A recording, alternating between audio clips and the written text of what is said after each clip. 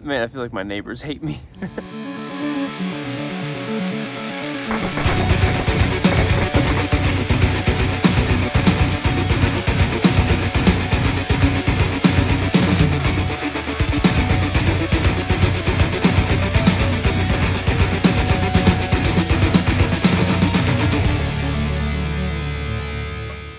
How's it going, guys? Thank you so much for checking out this toy photography fandoms video. And this one's gonna be all about Peacemaker. So I don't know about you guys, but I've been really loving watching Peacemaker on HBO Max. I was never a huge fan of John Cena to begin with, but now I freaking love this guy because the show is so funny and is awesome and also gives a lot of great inspiration for some toy photography. So pretty much in this video, I really just want to take two really fantastic toy shots with Peacemaker. And of course, Eagly, too, my favorite character ever, my favorite superhero, Eagly.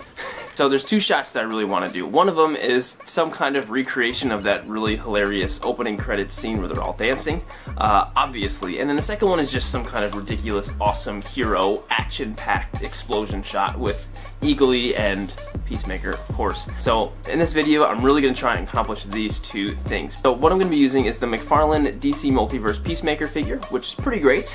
And I'm also going to be using this little eagle figure right here, which is actually an eagle figure by Schleich. Not really sure if I'm saying that right.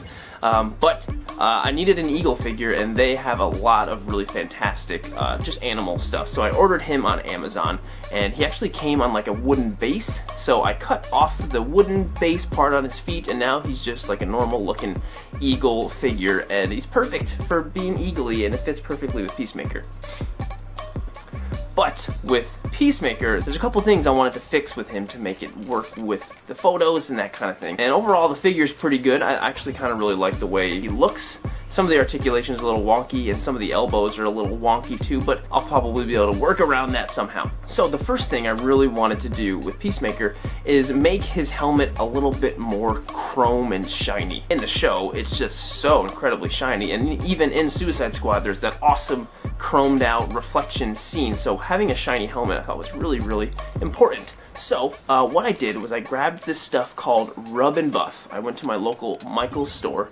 I'm also going to have it linked in the description below. This stuff is amazing, and actually this stuff and using it to make things shiny on your figures, this whole entire technique I got from a guy named Zay Takahashi. Bulkers on Instagram, I'm sure you probably know him. I've referenced him in probably plenty of videos before, but I got this entire technique from him. So thank you, Jude. And also check out his Instagram if you want to see him do it much better than I do it. So I squirted out some of the Rub and Buff on some paper, and then I dipped a little bit in with a paper towel, and then just started really rubbing it all over Peacemaker's helmet. And then once I kind of got a good glob over everything, I just really just rubbed it in with a blank paper towel and basically buffed it in. I rubbed it in, and then I buffed it in. I rubbed and buffed. And then any little bits of silvery whatever stuff I got on pieces of the figure I didn't want, I just took a little bit of my girlfriend's nail polish remover on a Q-tip and wiped it off, and it worked great. So that was that. And the result, I think, came out really good. So the comparison between how shiny the helmet was initially from the factory paint after the Rub and Buff was quite the difference, and I'm pretty happy with that. So that's the first modification to Peacemaker that worked out pretty good. The second thing I really wanted to do with Peacemaker is give him a weapon, because the figure only comes with this little sword thingy that he does use briefly in Suicide Squad, but he really mostly uses this really ridiculously long pistol thing. I wanted to make one of those, so it really wasn't too hard. I just took a basic pistol from some Marvel Legend or something from some other figure that I had, and then I cut off a piece of a clone blaster from a Black Series Star Wars figure and cut that off, ended up gluing them together, and it made the perfect shape of the gun with some super glue. And then I took some more of the Rub and Buff, and I rubbed it all in, and I got this perfect silver looking chrome gun, and it works really great with the figure, and it really makes it look and feel so much more like him in the show. So after those two modifications went through, I think I was ready to start some shooting.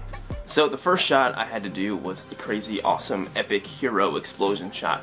And I didn't really have to think too hard about it because I didn't really want anything else really happening besides just an awesome, crazy explosion and some goofy, crazy pose. So I put him in some jumping, kicking pose with the gun pointed and everything. I put Eagly on his shoulder. which worked out really nicely. Just added a little bit of sticky tack on Eagly's feet here, and then stuck to his shoulder just fine. Then propped him up on a wire, stuck him in the snow because there's still a lot of snow here in New York. Grabbed one of my crackling ball fireworks, placed it behind him, and took a shot.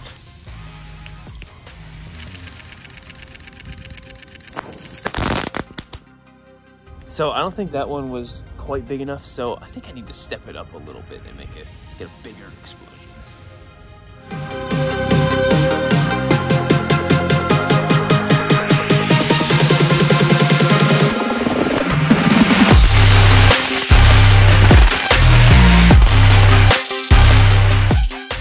Man, I feel like my neighbors hate me.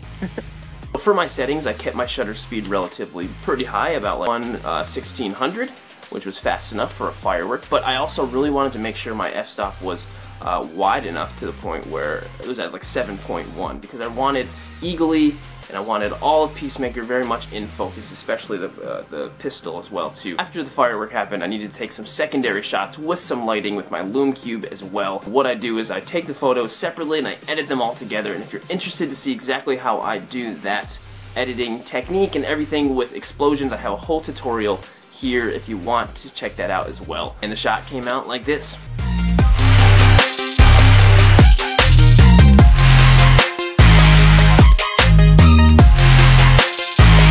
So the next shot was to try to do some kind of recreation of the intro sequence of the show with them dancing, whatever.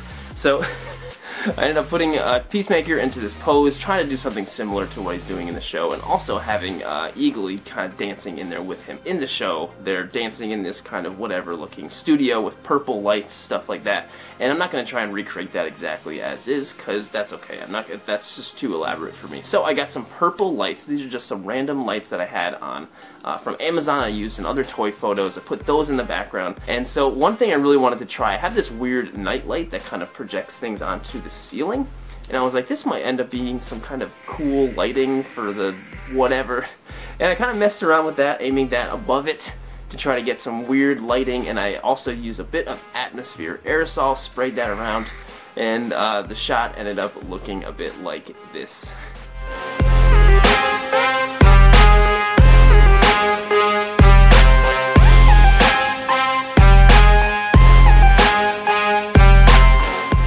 One of the really great beauties of toy photography is when you're trying to recreate something, and you have this huge complicated thing going on that you're trying to recreate, and you don't have all of this equipment to recreate it exactly. You know what, you can kind of just mess around and just add in some things that you got at home, and sometimes it'll still end up being really awesome, even if it's not exactly the way it looks in whatever the source material is.